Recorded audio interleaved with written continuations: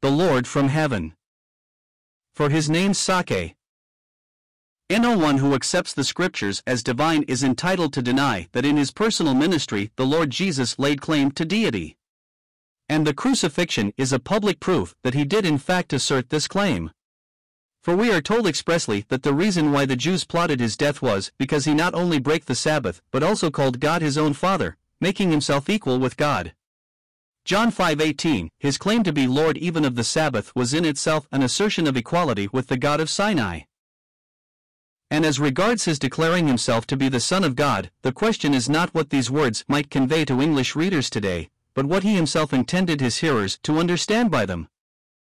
1. And this he made unequivocally clear. The charge brought against him was one from which, if false, any godly Israelite would have recoiled with horror. But instead of repelling it, he accepted it in a way which even common men could understand. For he immediately asserted such absolute unity with God that the Father was responsible for his every act, including, of course, the miracle which they had denounced as a violation of the divine law. He next claimed absolute equality with God as the author and giver of life, the supreme prerogative of deity. And, lastly, he asserted his exclusive right to the equally divine prerogative of judgment. John 5 verses 29 to 22. My object in recapitulating this now and here is to seize upon the words which follow, for they are words which may well cause searching of heart to the Christian in these days of ours. The reason why all judgment has been committed to him is, he declared, in order that all may honor the Son even as they honor the Father. 2. And to make this still more emphatic he added, he that honoreth not the Son, honoreth not the Father which sent him. Men of the world think of him only as the great Buddha who once lived and died on earth. They know nothing of the living Lord who now reigns in heaven. It seems natural to them, therefore, to speak of him as a man by the name of Jesus Christ, or, with still more distressing freedom, as simply Jesus. But how is it that real Christians, who profess to honor him even as they honor the Father, habitually offend in the same way? It is to be hoped that with very many the fault is due to mere thoughtlessness or ignorance, and if these pages should lead any such to clear themselves from this reproach, they will not have been written in vain. Sanctify Christ in your hearts as Lord is an exhortation we need to remember. And if he be enshrined in the heart as Lord, the confession of the lip will be a matter of course. This confession, indeed, is at once a characteristic and a proof of discipleship, for no one can say, Lord Jesus, but by the Holy Spirit. 1 Corinthians 12 verse 3, any lips, of course, could frame the words, but it is a fact of extraordinary interest that the unspiritual never do say, Lord Jesus. They may call him Jesus, or Jesus Christ, or use some such term as our Savior, but the Lord Jesus in never. In New Testament times the disciple thus declared himself by the way in which he named his Lord. 3 It was not that he followed a set rule, but that he obeyed a spiritual instinct. And so it ought to be with us. In the social sphere it is not by rule, but by an instinct of courtesy, that we address other people and speak of them in a becoming manner, and in this sphere our spiritual instincts would be a still more unerring guide if they were not deadened and depraved by the baneful influences which prevail around us. It is recorded in the Acts that certain of the strolling Jews, exorcists, took upon them to name over them that had evil spirits the name of the Lord Jesus, saying, I adjure thee by Jesus, whom Paul preacheth. Mark the words. To the disciples he was the Lord Jesus, but to the vagabond Jews he was Jesus. And Christendom follows the example, not of the disciples, but of the vagabond Jews. But it is said, why should we not call him Jesus? Is he not thus named hundreds of times in the Gospels? Strange it is that people who contend vehemently for the inspiration of Scripture should thus give proof that they have no faith in it. For if it means anything, it implies a divine authorship of the sacred books, controlling the authorship of the human writers. If the letters of Queen Victoria had been published anonymously, the mode in which they named the members of the royal family would in itself indicate the Queen as writer. And the manner in which the Son of His love is named in the evangelistic records is one of the many incidental proofs that the Gospels are indeed the Word of God.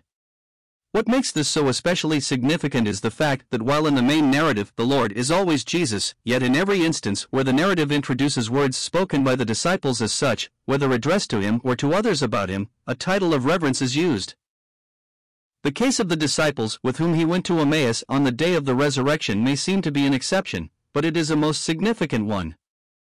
They had hoped that it was he who should redeem Israel, but their hope had been shattered by the crucifixion.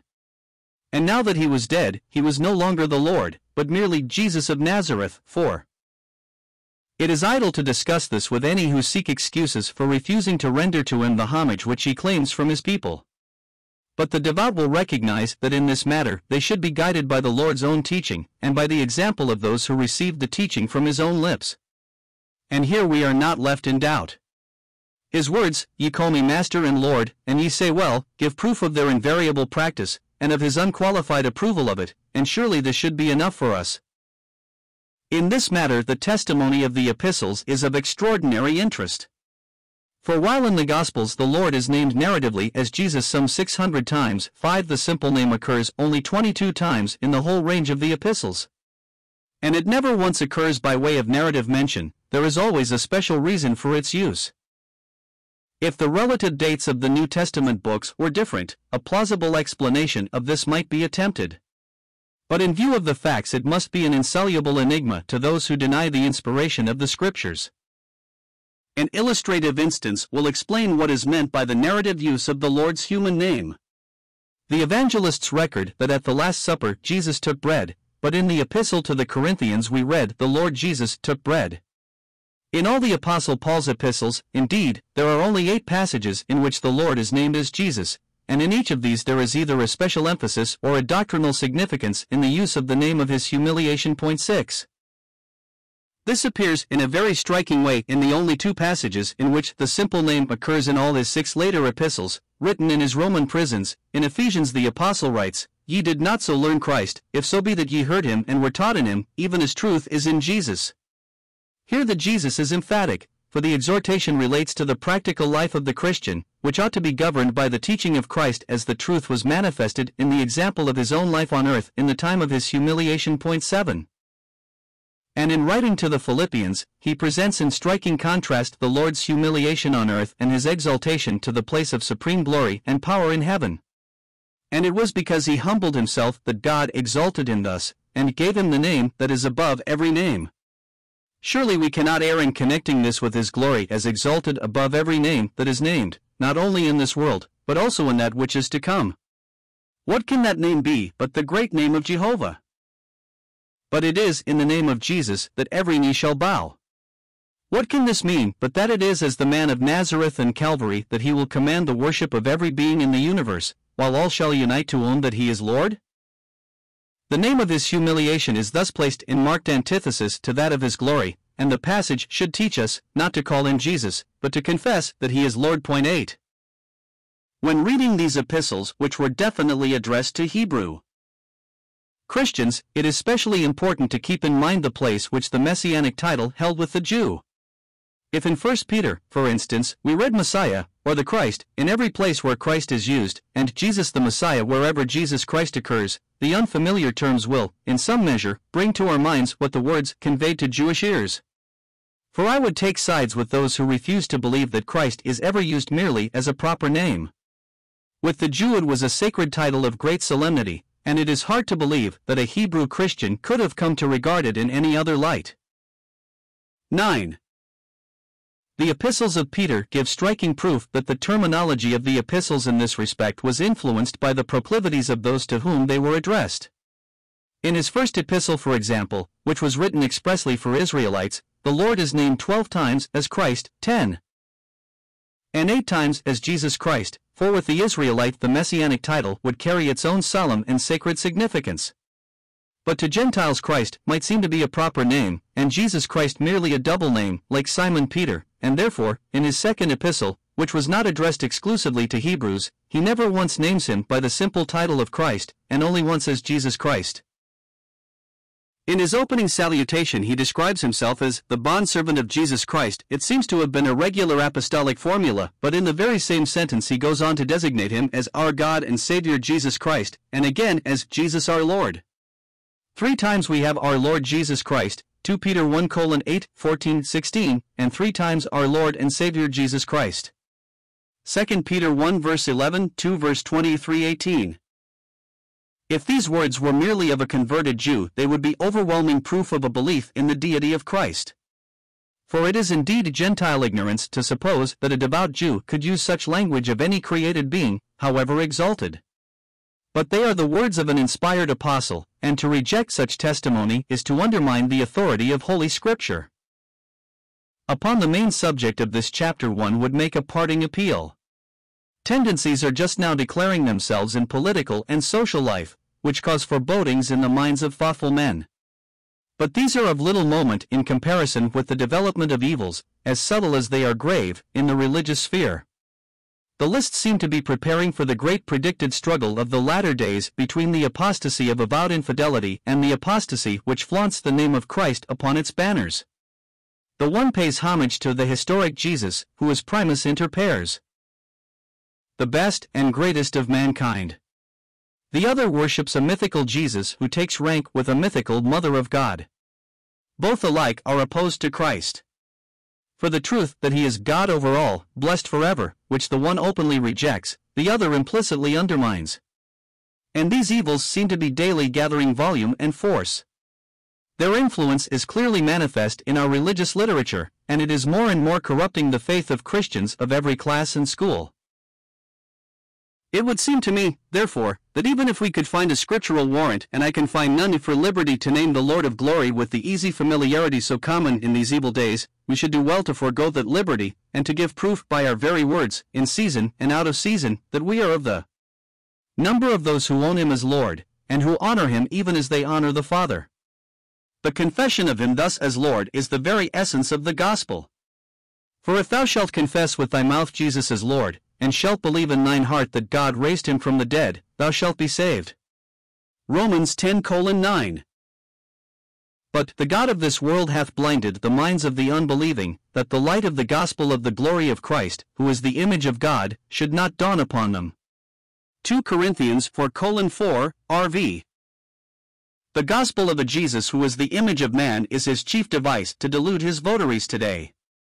But we preach Christ Jesus as Lord, the apostle immediately adds, and this the devil cannot tolerate, for it impugns the lie of which he is the father, the lie that he himself is the true firstborn, to whom the sovereignty of the world by right belongs. 11. 1. See chapter 4.